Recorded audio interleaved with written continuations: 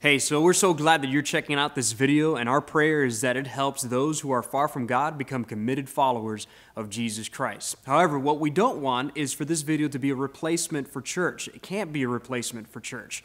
We believe that the gathering of believers, being in covenant community with other believers at the local church matters. And what's more is that God designed us to be in community with one another. So we pray that this video serves as a blessing to you, that it helps you, that it encourages you, and even challenges you and brings you closer to Jesus. So again, we're super excited that you're checking out this video, and we pray that it's a help to you. Just don't treat this video as a replacement for your church, and I think the Lord will honor that and see your commitment to the local church.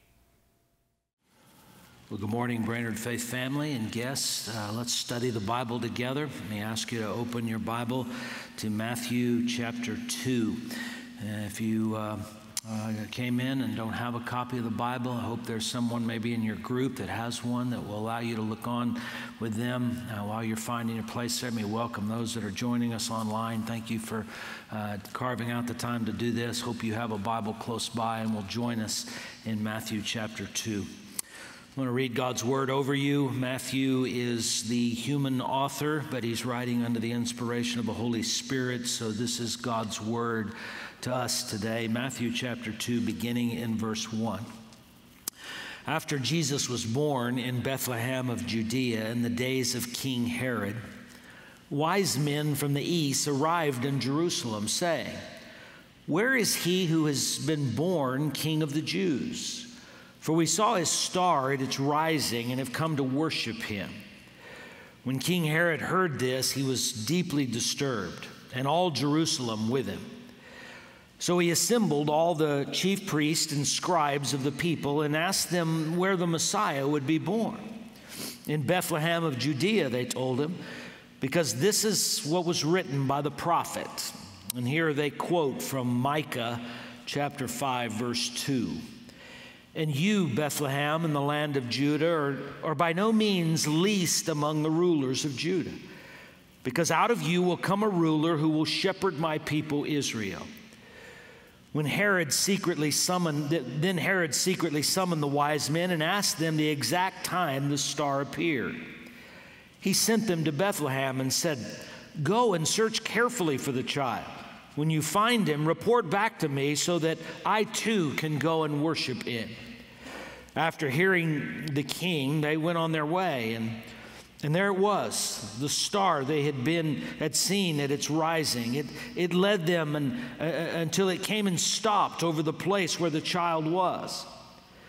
When they saw the star, they were overwhelmed with joy. Entering the house, they saw the child with Mary, his mother, and falling to their knees, they worshiped him. Then they opened their treasures and presented him with gifts: gold, frankincense, and myrrh. And being warned in a dream not to go back to Herod, they returned to their own country by another route. So who's going to be the next president of the United States? You know, probably the majority of people say that's a settled issue. President-elect Joe Biden has been busy filling his cabinet, moving full speed ahead to occupy the Oval Office in January, but there are still others that are saying, well, not so fast, right? This week, country music star John Rich bet a music journalist $10,000 that the Supreme Court would overturn the election results and that President Trump would serve a second term. If you've been following the news, you know that obviously by the end of the week, he lost that bet. He was banking it, of course, on a lawsuit filed by the state of Texas, backed by 17 other states, that said that in 4 states, elected officials had operated illegally by changing the election process, and therefore the electoral process should be delayed. It should be put on hold. Even though that lawsuit stopped, reality is, regardless of who's in the Oval Office, there will be people who will still disagree about whether that person ought to be there or not, right? And that's because there will always be degrees of disagreement about somebody's rightful claim to that particular office. Now, certainly we would agree that the leader of the free world, arguably the most powerful individual on the planet, that's a pretty important thing for us to get settled. But tragically, you understand the same issue is at hand when it comes to the person of Jesus Christ. There will always be people who respond to him differently, who respond with different degrees of obedience, who respond with different degrees of loyalty, who respond with different degrees of agreement on whether or not he should be in the position that he's in, all depending upon how people view his claim on their lives. And I would just say to you this morning, church, that the stakes of the person in the office of God's Savior King carry far more important consequences, are far more higher than even who is President of the United States. And here's the deal, regardless of how you or I may feel about someone's claim to the Oval Office, every single one of us have to wrestle with the issue of the claim of Christ on our lives, every one of us. And the reason is because the Bible tells us that he is God's Savior King, and as God's Savior King, he is the only one that is worthy of our allegiance, of our obedience, and of our worship. You see, that's the conflict in this passage of Scripture. It's not about the President of the United States and who ought to be in the Oval Office. It's about the King of our lives and the degree of obedience and allegiance and agreement we give to his claim. That's what Matthew's doing here. If you were here the last 2 weeks, you know this as we walk through Matthew chapter 1. Matthew begins by putting a legal document on the table that suggests that Jesus of Nazareth at least had a claim to the throne of Israel because he was of the house and lineage of David. But Matthew didn't stop there. He took it a step further in recording the account of the virgin birth, Jesus' supernatural conception, to indicate that he not only laid claim to the throne of Israel, but he lays claim to the throne of the universe, having been supernaturally born into this world, given the title Emmanuel, God with us. He laid claim to the throne of the universe, and listen to me, come in here real close, the throne of your life and mine. And none of us get a pass. None of us get a pass on wrestling with that issue. Even if we don't wrestle with it, we levy a response to it in our acknowledgement or lack thereof that he is the rightful heir to the throne of our lives.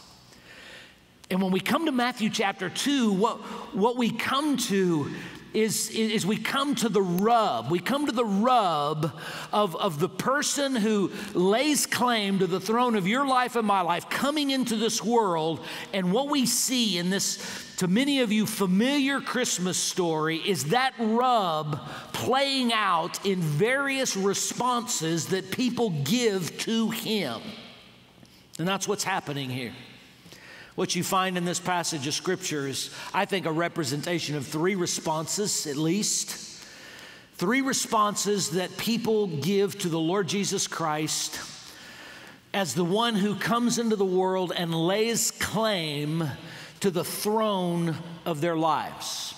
Some people just blatantly, out and out reject Jesus, and that's in this passage of Scripture. There are others that would never fess up to rejecting him, but actually they are rejecting him, but they're simply doing it shrouded in embracing a religion that is absent, it is devoid of Jesus.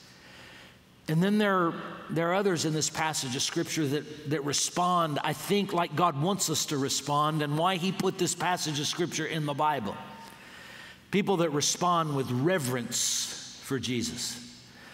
They revere him with the worship of their lives because they acknowledge him as the one who has the right as God's Savior King to the throne of their lives. So what I want you to do is I want you to look at these responses with me. I want us to study this together, and I want us to do what I think God would have us do in putting this passage in the Bible. I want every one of us to answer this question this morning. How do we respond? How do we respond to this Jesus? So here's the first response, and that's just rejection of Jesus. That response, I think, is embodied in this passage of Scripture through King Herod. This Herod was one of many Herods that was part of the leadership or the reign of the Romans over Israel through the years. But this is a guy who had a particularly bad reputation. He did some good things, was known for some good things. He was a great administrator of public works, and he also was a pretty shrewd diplomat with both the Jews and the Romans. But when history looks back on his reign, it's categorized as a reign of terror. He was a tyrant. He responded to the people that he was supposed to be shepherding and supposed to be a leader of, supposed to be a king over by doing things like levying unfair taxes, by forcing them into forced labor. He responded to people with anger and volatility. And in that, he represents somebody who meeting this claim on the throne of Israel, pushed back against that and rejected it. Now, most of the time when people reject the Lord Jesus Christ, it plays out in two ways. One, an attitude, and one, an action. They're both represented here. Let me show you the attitude. Attitude is for many of us, when Jesus makes claim on our lives to be the Lord of our life, the King over our lives, we are threatened by him. And certainly that was the case with King Herod. These wise guys show up in Jerusalem. Traditionally, there are called three of them because of the gifts later on in the passage, but we don't know that for sure. They come knocking on Herod's door, and they're wanting to know, verse 2 says, where is he who has been born King of the Jews? Now, let me give you a little backstory here and then tell you what these guys are asking. The backstory is in 40 BC, the Roman government put Herod in the position of the King of the Jews. They gave him that title. But the Jewish people never acknowledged him as a rightful heir for a particularly good reason, and that was he wasn't totally Jew. He was half Jew and he was half Edomite. And so in their minds, he was a usurper to the throne. He wasn't there rightfully. He didn't have the qualifications. He wasn't from the house and lineage of David. He was a usurper to the throne. So with that in mind, listen to these guys who in the language of the New Testament in verse 2 actually put the verb has been born in the place of emphasis. In other words, they knock on Herod's door, the king, and they say to him, where is the one who was born to be king? Translated, where is the one who ought to be in your position? Where is the one who is the true king? You know, I don't know, if any of you remember this. I remember a guy saying one time, you know it's going to be a bad day when you wake up in the morning and there's a 60 Minutes crew at your door. Things are going to go downhill from there.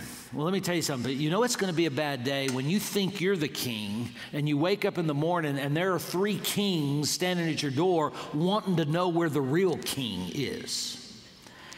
And this threw Herod into a tailspin, understandably so.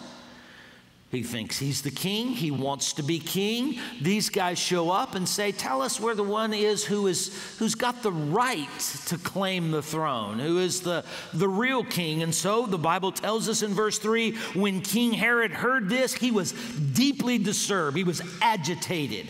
It threw him into a tailspin, and all Jerusalem with him, as you kind of might imagine. If he's the tyrant that history says he is, anytime the king gets upset, it goes bad for the people. So everybody's upset.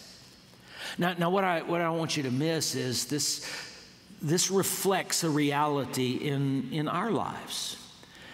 When we come to the place where we really recognize that this one, Jesus, was born into this world as God's Savior King, meaning he not only came through the house and lineage of David and was a rightful heir to the throne of Israel, but being born of a virgin, supernaturally conceived by the Holy Spirit, he was born as the divine Savior King, laying right to the throne of the universe, and that includes the throne of your life and my life. When a person comes head to head with that, when they really comes to grips with that, you understand the rub. Because you see, most of us don't like that. I mean, let's just be honest. We want to call the shots in our lives, right?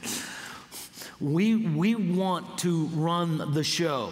We don't want anybody telling us what to do. We want to be able to make our own decisions. We want to set the course of our own life. This is natural. It's part of who we are in the flesh for every single one of us. And consequently, when Jesus shows up, and it becomes clear that he is claiming to be the rightful heir to the throne of our lives, that's a rub. It creates friction. And so there is this attitude of being threatened by him. That was certainly Herod's attitude, as it is with ours when we realize this rub. It's a threat. It's a threat to our independence. It's a threat to our self-sufficiency. It is a threat to our kingship over our lives. We're threatened by Jesus. But listen, attitude always leads to action. It did in Herod's life. Not only was he threatened by Jesus, he became hostile toward him. And I just want to say to you by way of application, that's where this leads in your life and my life if it goes unaddressed. If the attitude of being threatened by Jesus, that feeling of being threatened by him isn't addressed and addressed rightly, ultimately it will play out this way, the same way it did in Herod's life, and that is with hostility toward Jesus. Here's what it looked like for him.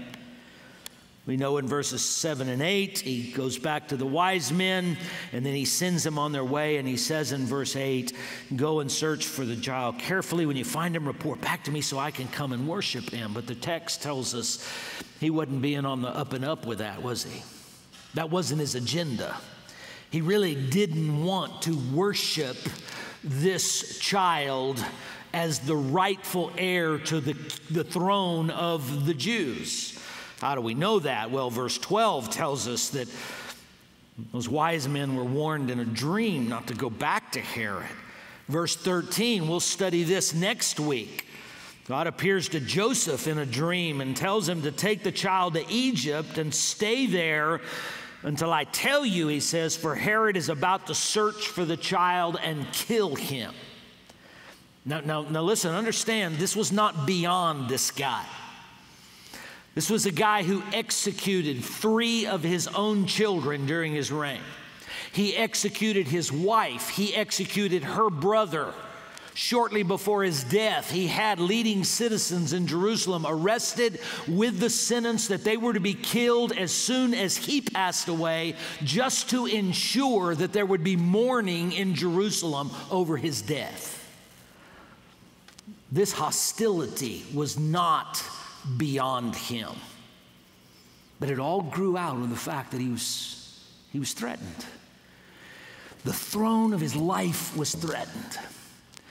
And brothers and sisters, I want you to hear me this morning. I want you to know that this attitude of being threatened by Jesus left unaddressed in our lives will ultimately, given enough time, find its way into hostility toward Jesus and everything he represents. Not a day goes by today that there's not a report of somewhere on the planet of brothers and sisters in Christ who are being killed for their faith in the Lord Jesus Christ. There are groups like ISIS who have as their stated agenda to eradicate Christianity. And while the physical persecution hasn't found its way all the way to our shores, please understand, it's coming. It is coming to America. Who would have thought 20 or 30 years ago there would be as many people as there are in the United States who are intimidated and offended by a manger scene, that are offended by a cross, that are offended and intimidated by any representation of Christianity. I think I'm 60 years old, so I know I'm on the backside of this, and many of you are on the front side, but I've said it to you before. I'll say it again because I want you to get ready. I want you to be prepared. Those of you that are believers in Jesus Christ, I believe in my lifetime there are preachers that will go to jail being accused of hate speech simply for preaching the Bible. There are Christians who will go to jail, and maybe worse, for confessing publicly the Lord Jesus Christ. It's coming our way, and it's coming our way not because of politics. Please understand that. It's not because of politics, it's because of this. It's because that when people realize that Jesus is not just a Christmas carol, he's not a babe in a manger, but he is the Savior King of the universe who has come to lay claim to what is rightfully is, and that is the throne of the life of every person. When they realize that, there's going to be rub, and many are going to let the threat turn to hostility, all as a manifestation of their rejection of Jesus. That's the first response. There's a second one. And it's really important for us to get this because probably in a context like this, the majority of us, even if you've not yet become a Christian, you've not yet said to Jesus, probably the majority of us in a context like this would say, well, I don't reject Jesus. I'm certainly not hostile toward him. Here's response number 2. Religion without Jesus. Religion without Jesus. Now, let me be clear to say that this is equally as much rejection of Jesus as the blatant dismissal of who he is and his rightful claim to the throne of our lives. It's just more covert. It's just more subtle. It's more deceptive. You know, religion is not a bad thing in and of itself. Some people think it is. I hear people say, well, I'm not about religion, I'm about a relationship. Well, I think that's a misunderstanding because religion is an amoral thing. It's not what it is, it's what you do with it. It's kind of like politics. You know, politics has kind of a bad name itself, doesn't it? You know, we have a tendency to put it in the category, well, I don't want to be political. You know, I don't want to be involved in politics. Politics is not a bad thing. It's processes, it's systems, it's you know, orders we go through. The problem is not with politics. The problem is with the people that sometimes are involved in politics, right? And that's not everybody. Thank God for some good men and women who are involved in politics out there. But sometimes politics gets a bad name, not because of politics, but because of the people that are involved in it. Same thing is true with religion. Religion's not a bad thing, but what you and I do with it may make it a bad thing. Certainly that's the case here, because here in this passage of Scripture we have some guys who I think represent these scribes and Pharisees that are mentioned, scribes and chief priests that are mentioned in verse 4. They represent a religious system gone awry. All right, the chief priests were over the 24 orders of priests that ruled in the temple. The scribes are the guys that translated the scriptures into the language of the people and interpreted to them and taught them. Put together, they were looked at as the spiritual leaders of the Jewish people. So these wise men show up, and they want to know where the Messiah, the Savior King, is supposed to be born. What does Herod do?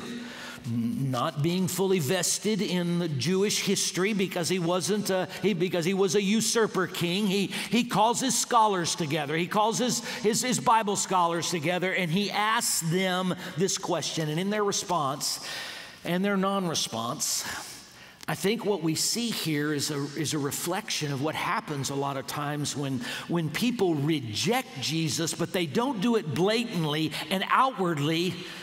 They're doing it deceptively, not just toward others, but toward themselves. Let me show you what that looks like. I think for these chief priests and scribes, it looks like what it often looks like with some of us when we are rejecting Jesus by embracing a religious system gone awry that is devoid of the person of Jesus Christ, and that is that they know the Scripture, but they don't know the Savior. Did you notice that? I mean, these guys, they knew what every good Jew knew. So not something they had to go back and say. Every good Jew knew where the Savior King that God prophesied was going to be born. It was going to be Jerusalem. They knew Micah 5:2. These guys didn't even have to say, hey, King Herod, we'll get back to you on this. Give us a few days to trace this down. They knew it. Everybody knew it. Every good Jew knew it. He's going to be born in Bethlehem. But yet, if you know anything about Jewish history, you know that this Savior King was in fact born in Bethlehem, just like the prophet said. And he grew up and he did crazy, off-the-chart, supernatural stuff. He healed people. He raised the dead. He cast out demons. He taught with an authority that people could sense was coming from somewhere else. He did what only God could do, what only Emmanuel could do. He did those things. And yet when it went right over their heads, right? The people that knew the Scriptures, they knew their Bibles, they knew prophecy, they knew where it was all headed, and they missed it. And these guys are an icon. The individuals wrapped up in a religious system, leading the pack, Bible scholars, experts in the Scriptures. They knew their Bibles, but they missed the one their Bible was intended to move them toward. Not talking about his name, not talking about just an identity. I'm talking about a relationship. Embracing him as the one who came to save them from their sins. They missed it. Beloved, let me tell you something. You and I read this familiar Bible story. You know, it's easy to say, well, yeah, gosh, how'd they do this? There's all this evidence here. You know, how'd they miss it? It's easy for us to look at religions like the ones that were talked about on that video a while ago, where people are bowing down to idols and they're burning incense to idols and they're doing, you know, stuff, all this stuff, you know, trying to wring life out of a wooden statue or a stone. And we look at that and we see, yeah, I see that. I see how this religious system, you know, could be there and people involved in it, but they never get to Jesus. But do you understand? Do you understand today? It happens in religious systems like ours. And we can do what we do. And we can be raised like many of us were raised. And we can study the Bible all our lives, and we can know the Scriptures, we can know the Bible, but never, ever get to the one the Bible was intended to lead us to. I'm not talking about knowing his name. That, in fact, leads to another expression that goes hand in hand with it, and that is not only did they know the Scriptures and not the Savior, they had the answers, but no affection. I mean, what grips me about this passage is not just what's here, but what's not here. I mean, I want to see if these Bible scholars have been studying. They know Micah 5. They know the Scriptures. They know where he's to be born. And all of a sudden, these three guys show up in Jerusalem saying, man, we've been following the star, just supernatural manifestation up there, and we've been going after it. And Herod takes that, and he comes back and says, man, look at what these guys are saying. Where's this supposed to happen? I want to see these guys. I want to see this make a difference in their life. Yes, Micah 5:2. He's going to be born in Jerusalem. Let's go. Hey, Herod, would you give us a couple of days off? We want to go down there and at least turn over every stone. We got to explore this thing because we've been waiting on this guy. We don't find any of that. Oh, Bethlehem, the land of Judea, this is what the passage says. They had the answers, but they didn't have any affection. There was liturgy, but there was no love. There was motions, but there was no meaning. And you understand, every one of those things are possible in a Baptist church. You can be raised in a Christian home and be taught the Bible and know the Bible. And you can go through the motions. And when people ask you, a spouse or a mom or dad or a son or daughter or a friend, hey, are you a Christian? You got the answer. Yes, I'm a Christian. You know the terms. You can quote some of the verses. But beloved, there are so many people that check off every box I just checked off, but they have absolutely no affection, no passion for, no drive for, no meaning in that motion, no desire to seek him out and to know him more and to exalt him with everything they've got. They know the scriptures, but they don't know the Savior. They know the answers, but they have no affection. And it happens in Baptist churches all the time. And that's one of the reasons that it's important for us to come to this passage today, understanding this is not just a Bible story. It's a Christmas carol. It's not even just about those religions that are false out there. This kind of deception happens close to home. We can have the answers, no affection. We can know the scriptures and not know the Savior. And when that's the case, beloved, listen. Our response to Jesus, even though we may be fooling other people's, and listen to me, come in real close, even though we may be fooling ourselves,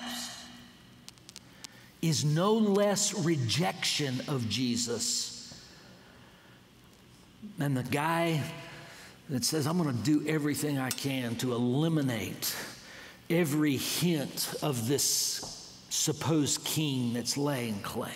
No less rejection. Still rejection. So you got rejection of Jesus, you've got religion without Jesus, both of which are rejection of him. But God in his grace, I think, gives us some expressions in this passage of scripture of what it looks like to offer the third response, and that's to revere Jesus and to revere him with a life of worship.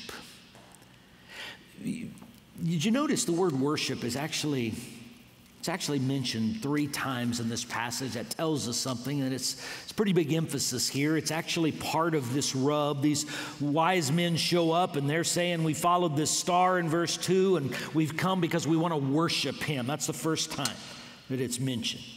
Second time, Herod uses it, but he's not being on the up and up when he says, go find him and come back and tell me so I can worship him. The third time is actually the commentary on what the Magi, the wise men, actually did in verse 11 when they found Jesus, and that is that they worshiped him. And you see, this is the response. This is a response here to that I think God desires for your life and my life today.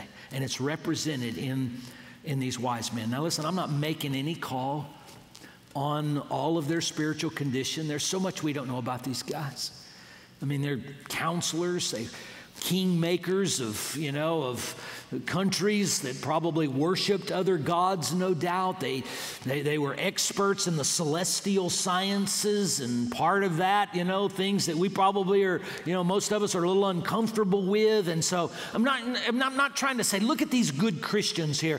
I am saying in God's grace, in sovereignly orchestrating the Christmas story and the arrival of Jesus, chose to put in the picture some guys that responded to Jesus differently than Herod did and differently than the chief priest and the scribes did.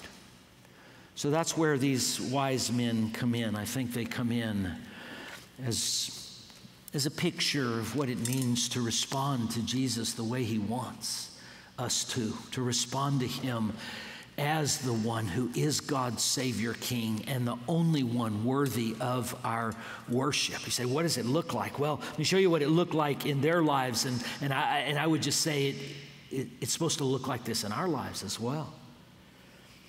First of all, they diligently sought after him, and that's what we do, I think, when we respond to Jesus with a life of worship. You know, Matthew doesn't camp out in his introduction of these guys in verse 1. It's just almost in passing. It says they showed up from the east, knocking on Herod's door.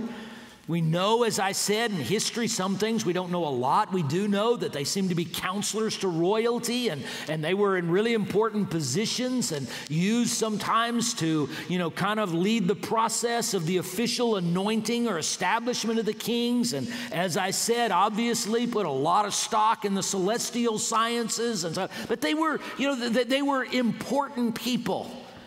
And here, these individuals we're introduced to as just showing up on Herod's door. We're told they're from the east, but what we're not told is how far they traveled. East was a long way off. The places that would have been referred to as the east.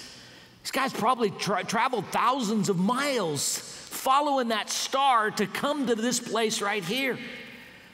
Look in verse 2 in your Bible. Notice where it says they were saying, "Where is he who's been born King of the Jews?" In the language of the New Testament, the verb saying is in a tense that means kind of a continual, ongoing thing. Herod's door was not the first door they knocked on. They'd been knocking on other doors. Hey, where is this? Where's this going to happen? I've been talking in the marketplace. Hey, we've come a long way and know this. They were on the hunt for Jesus. And they were going out of their way. It was costing them a lot of money and a lot of time. They were being diligent in it. And when Herod sends them along their way down there in verse 9, they went their way. And the Bible says there it was, the star they had seen at its rising. It led them until it came and stopped above the place where the child was, until they got to their destination. They were in hot pursuit of Jesus. In my life, or your life, is a life that responds to Jesus with the reverence of a life of worship. It's characterized by this. And we don't ever stop. It's one of the myths about the cultural Christianity of the South. We think it's a journey, a pathway until you get saved. Until you accept Jesus into your heart, and then the journey's over. You just need to hunker down and wait for Jesus to come back. Not so much. The life of reverence for Jesus talked about in the New Testament is a life that stays in hot pursuit of him. You see, none of us were actually pursuing him when we got saved. He was pursuing us in his good grace. But when we trust Christ and we become a child of God and we are his child, our life becomes a life of worship in hot pursuit of leveraging everything for him.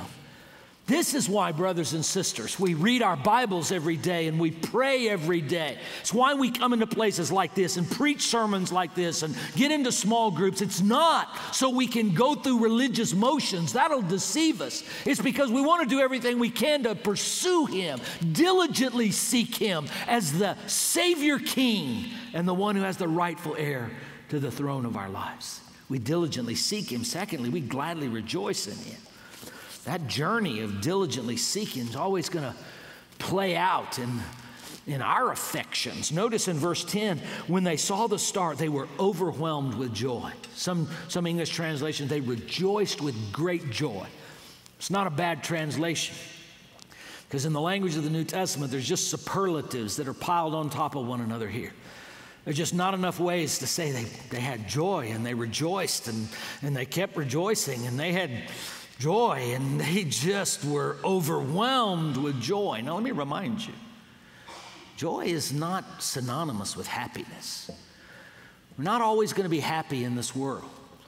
Joy doesn't mean all your problems go away. Joy is that is that peace and that pleasure that we find in Christ that puts our feet on stable ground even when the world is falling apart around us. And it finds its way into the expression of our worship.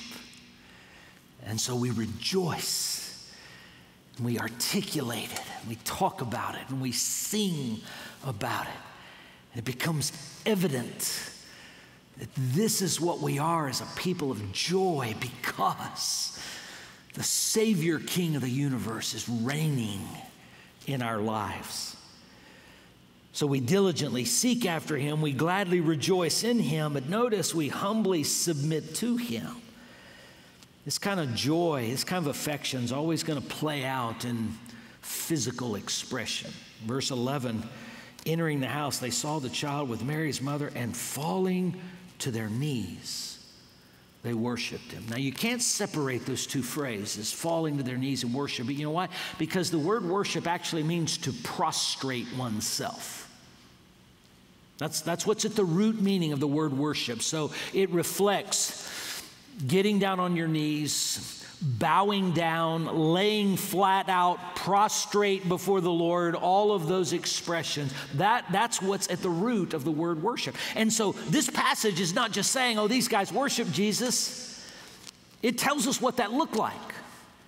It says they fell down on their knees. I don't want to camp here too long, but listen, I know the time comes, and I realize it more and more, that probably some physical expressions of our allegiance to and our adoration for the Lord Jesus we're physically unable to do, but that's not most of our problem. It's not most of our problem in Baptist churches today, and I know it's not just Baptists. You know, I'm trying to read this. I don't know how many wise men there were. You know, we'd say there are three, but let's just say, okay, let's say there are three. I'm trying to picture, you know, them getting to this place, and I said, man, here he is. Here he is. We've been looking for him. And one of the guys saying, yeah, here he is, but you know what? I don't have to bow down on my knees to worship. It's a matter of my heart. You guys go ahead. But yet that's what we do today.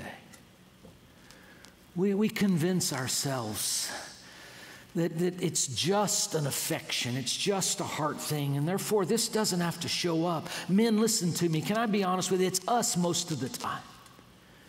Yeah, I know women are more emotional creatures, and they have a tendency to show emotion more. But listen, hear the word of the Lord. Hear the word of the Lord, and that is when you discover that Jesus is your Savior King. He did what the Bible says he did. He is who the Bible says he is. Then our affection and our passion for him and our love for him and our allegiance to him is going to show up somehow, sometime in our worship of him.